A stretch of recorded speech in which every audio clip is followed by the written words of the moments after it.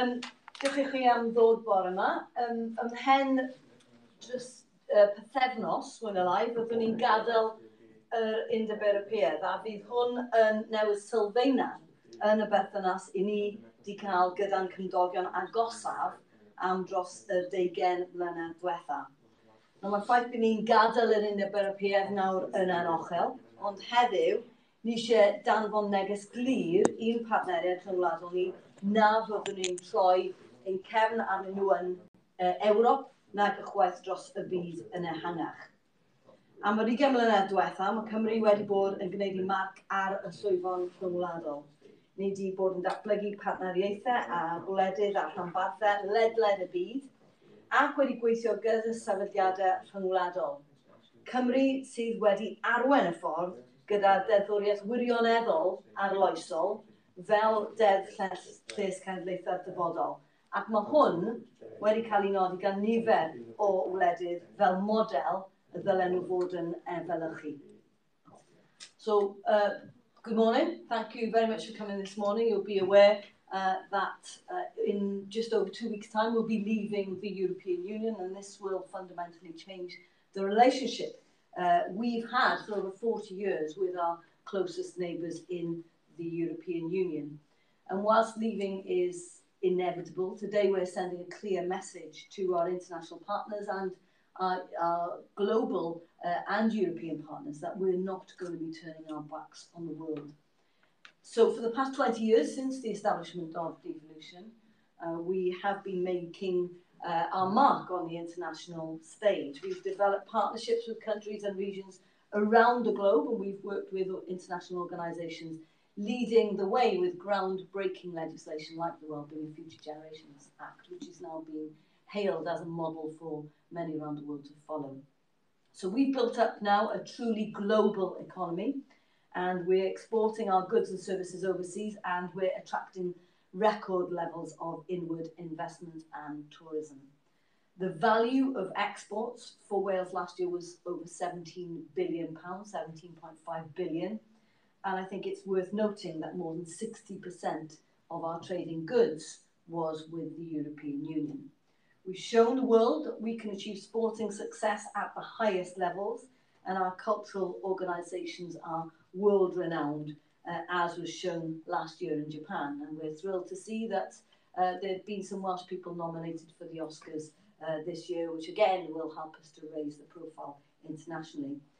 I don't think many of us could have imagined the stadium of 15,000 Japanese people singing Calon Lan and the national anthem at a training session in Kitakishu, whilst Welsh business leaders were meeting Japanese investors nearby. That's the kind of model that we're anxious to follow. So after the past decade, we've also worked with communities in Africa over the past decade to develop that really distinct Welsh approach to sustainable development, to alleviate poverty and to tackle climate change. And you'll be aware that we've already planted 10 million trees in Uganda, and we have big ambitions to continue with this and plant millions more. So as Wales' first international relations minister, I felt it was important to bring the achievements of the last 20 years together, to use these as the foundation to set out Wales' future approach to its international work.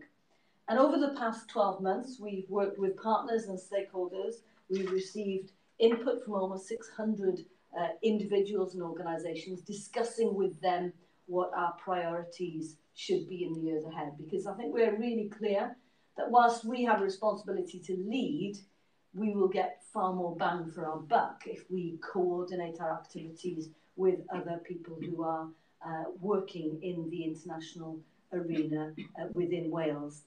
We've welcomed and supported businesses from all over the world, helping them to develop, grow and realise their potential.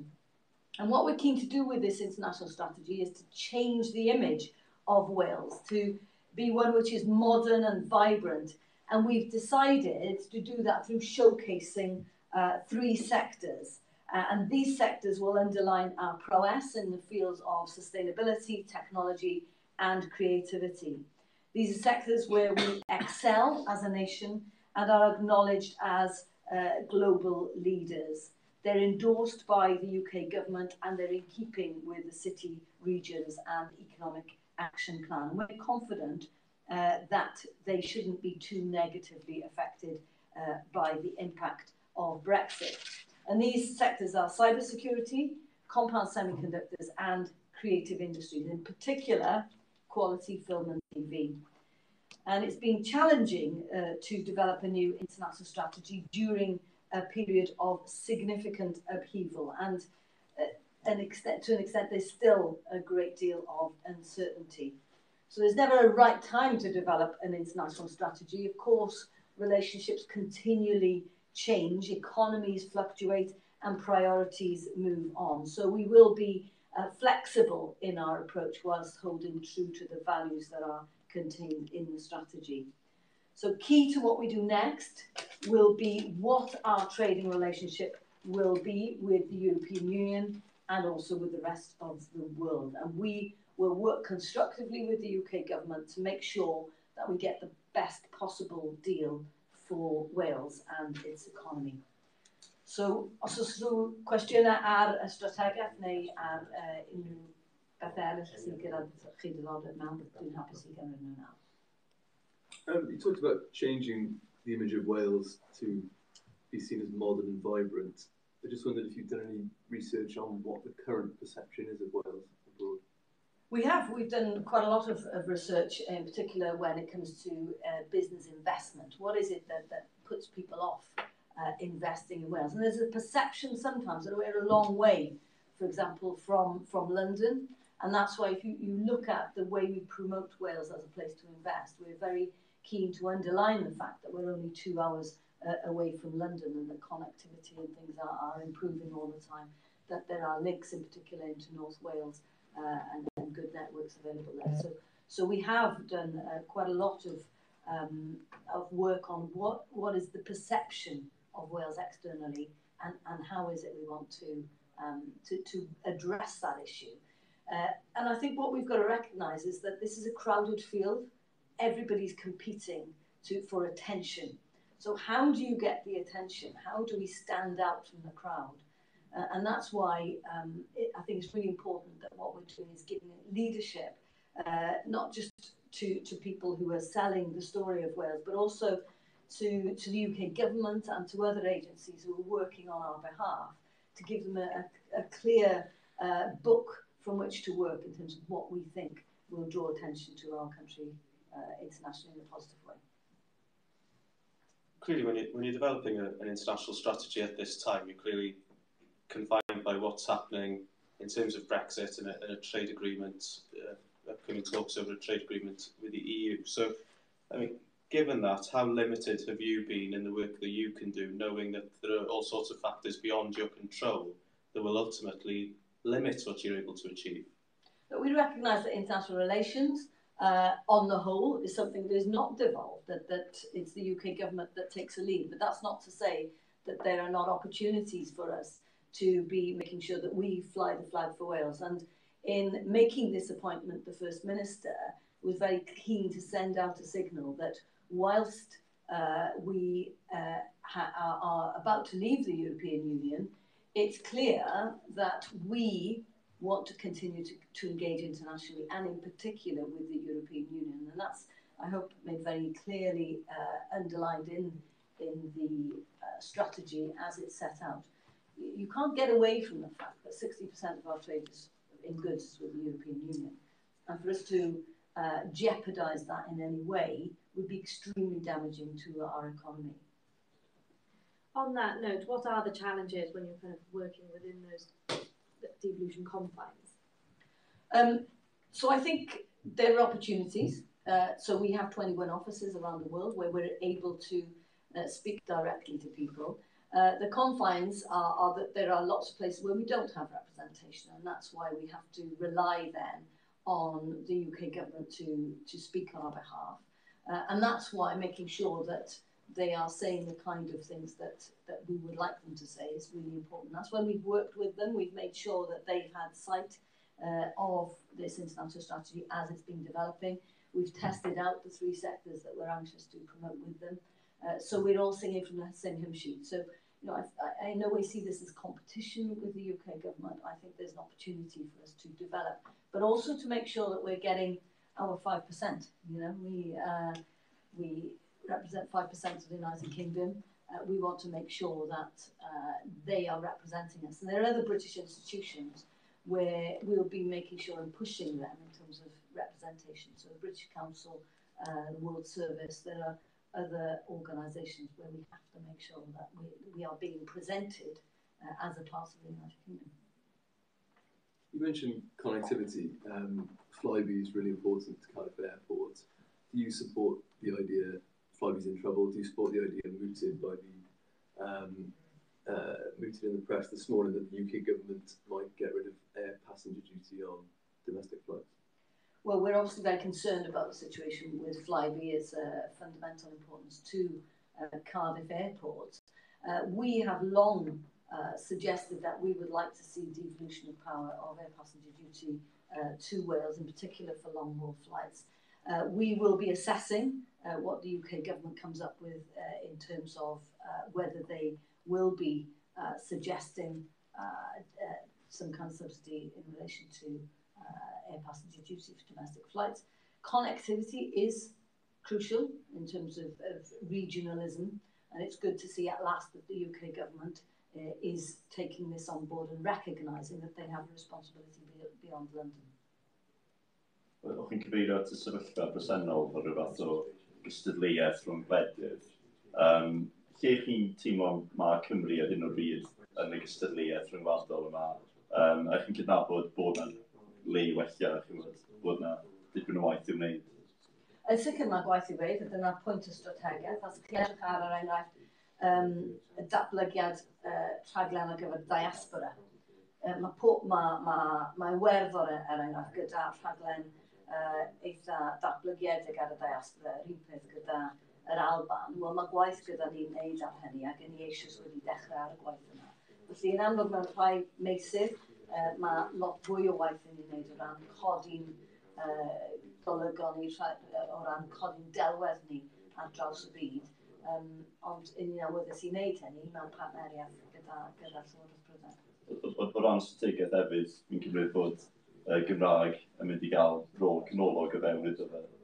Ydyn iawn i weid hynny? Wel, dwi'n meddwl bod e'n bwysig bod pobl yn cydnabyddiaeth mewn byd lle mae iaith yn marw pob yn ail wythnos, bod cyfrifoldeb gyda ni fel gwlad sydd wedi gallu stopio ffaith bod y iaith wedi bod yn marw dros y canrif diwethaf, bod ni wedi atal hynny, bod ni nawr yn gweld symudiad y cyfeiriad cywir, bod yna gyfrifoldeb gyda ni rhannu hyn sydd wedi dysgu, ac ni'n awyddus i fynd yn bellach er enghraifft yn maes technoleg ieithyddol, lle i ni gallu cydweithredu gyda gwledydd eraill fel Iwerddon, ble ni eisoes gyda cytundeb eitha cryf a datblygu technoleg ar gyfer ieithoedd llefrifol a Gwlad y Basg hefyd. Faint o gydweithio fydd yna rhwng chi a Llywodraeth yn San Steffan ar datblygu y farchnad Ewropeaidd nesaf ydych chi gael cytundeb? Ydych chi'n mynd i fod yn rhan o'r trafodaethau yna?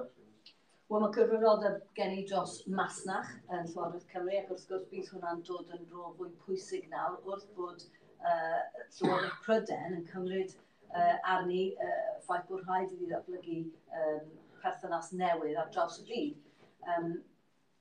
Beth i ni wedi bod yn brwydro amdani yw i sicrhau bod Llywodraeth Prydain yn deall bod cyfrifoldeb gyda ni hefyd dros meysydd yn arbennig lle mae cyfrifoldeb gyda ni yn datganoledig er enghraifft dros amaeth, dros addysg, dros iechyd, ac i ni wedi bod yn gwthio Llywodraeth Cymru i Prydain i ddod lan a strwythyr sydd yn caniatáu i ni cael yn llais ni wedi chlywed yn glir cyn bod y trafodaethau yn dechrau yn sicr, ond wrth bod y trafodaethau hefyd yn datblygu.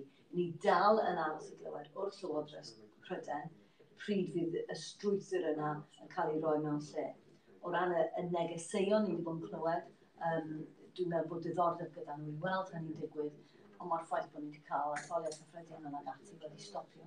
Ond ni wedi bod yn gweithio'n galed a datblygu perthynas positif ag adeiladol gyda y gweinidog masnach i sicrhau bod y llais yn cael ei clywed. This is very much a change in tone from the Welsh Government, so always been anti-Brexit. Now it appears that you look to take the benefits of Brexit, as some would say, by international trade. Why is that? Well, I think we've got to be absolutely clear that we still have yet to see where this is going to end up. If we get a bad deal with the European Union, and let's not forget that no deal is still not off the table in the bill that's going through Parliament at the moment, then we've got to be sure that that's not going to be damaging to Wales. So, of course, we've got to make sure that our interest is in keeping as close a relationship as we possibly can have with the European Union. We know that it's not just about tariffs, it's also about non-tariff barriers. It's about making sure that access for our goods are as easy as possible. And that is really important and significant when 60% of our goods are with the EU. So our primary priority will be in making sure that we have a strong relationship with the EU, but that's not to say that there won't be opportunities for us to develop relationships with other countries as well. We'll be keeping an eye on that as well. You mustn't forget that the UK government have not negotiated a trade deal in 40 years. This is something very, very new for them. And so this is not going to be easy. I think people think Brexit's going to be done in 2 weeks' time. They need to think again. Has it been difficult for the the Welsh government to accept that Brexit is a reality? I think, of course, it's been very clear that as a Welsh government, we think that there's potential to do grave damage to our economy. But I think we are now accepting that Brexit will happen, and therefore, we need to be constructive in the way that we engage with the next stage of the process. The next stage of the process is making sure we get the best possible deal, where, if we can, get regulatory equivalence with the EU, as we have at the moment. The last thing we want to see is any downgrading in terms of our standards for the environment, for protection for workers, and for consumers. It's been reported today as well that one of the policies that you're hoping to introduce is to teach Welsh children Mandarin. Do you want to expand on that a little bit? Well, I think one of the things that I was keen to do, this more or less is a 5-year strategy, but I wanted to make sure that we also had a vision for the future, just to make sure that we understood that the axis of economic activity in the next 20 years is likely to shift to Asia. And so it is important for us to keep an eye on that. That's not something that you can switch on in 20 years' time, when that will become more of a reality for our nation. And that's why I think it's important for us to start putting in place measures to make sure we can engage internationally, in particular with what will undoubtedly become the biggest market in the world. We have there are issues with this. Obviously, we need to find Mandarin teachers, but we've assessed and spoken to Aberystwyth University. Bangor University has Confucius centres where we will be able to tap into the expertise there and hopefully try and develop some of the skills, in particular some of those areas where we may like to see tourism develop in the long term in the future. Welsh children struggle to learn their own language at the moment, as well as other modern foreign languages, which are comparatively a lot easier to learn than Mandarin. What makes you think that will change in 5 years? Well, as I said, this is more of a longer term approach, and I think what's important is that we have the opportunity for some people. We're not saying that everybody in Wales is going to have to learn Mandarin in any sense, but there are opportunities for them where that expertise exists around those universities, for example, that there are opportunities for some local school children to start on that journey. Listen, we've got to be clear, Welsh students are as able as any other in the entire planet, and we've got to have a bit more confidence in our pupils, I think, and get them to be inspired by what the future might look like. Do you understand the frustration of some of your Labour colleagues at the First Minister's response to the general election? Well, I think what happens in our group meetings should remain within our group meetings as private discussions. Obviously, you know, everybody has opinions about the response to the general election. We'll see now in the next few months how things unfold in terms of the future of the party. We'll all have our different opinions